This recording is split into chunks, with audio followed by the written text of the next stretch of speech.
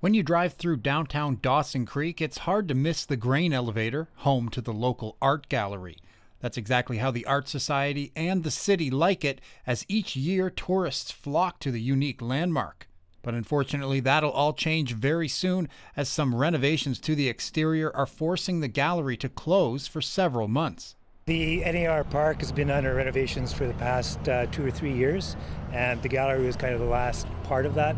So it went forward in this year's budgeting, and it was approved, and the contract was awarded just this July, and they'll be starting in August. During the shutdown, the Society plans to move its classes and exhibits to temporary locations like O'Brien School and the Calvin Crook Center, ensuring the renovations don't interrupt their services completely. However, the ability to continue in a similar capacity brought on concern from some city councilors when they were asked to make up for their expected revenue. We're going on based on average numbers.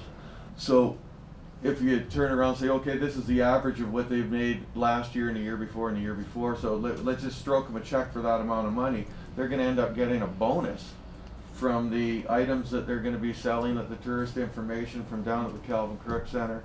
Those sentiments weren't echoed by the rest of council, though, as the majority of the elected officials were quick to offer support to the local arts community. The art group did look at many alternatives that could get them through this construction that just weren't feasible. So they've done their due diligence and their effort to be able to sustain themselves. It's not possible. This revenue keeps the art gallery going, and I don't think anyone wants to see the art gallery struggling for many years to offset this loss. We want a vibrant art gallery. After a back and forth discussion, council did vote to grant the Art Society the funds they'd asked for, less any amounts earned through their ongoing operation. But even with the city's assistance through the renovation period, staff at the gallery say they've got no plans of slowing down.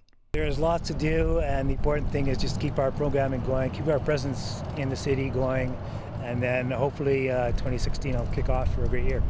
Just after they close, the art gallery staff will take part in a pancake breakfast at the Dawson Co-op on August 8th to keep their fundraising efforts going through their temporary closure. Jeremy Keefe, CJDC-TV News, Dawson Creek.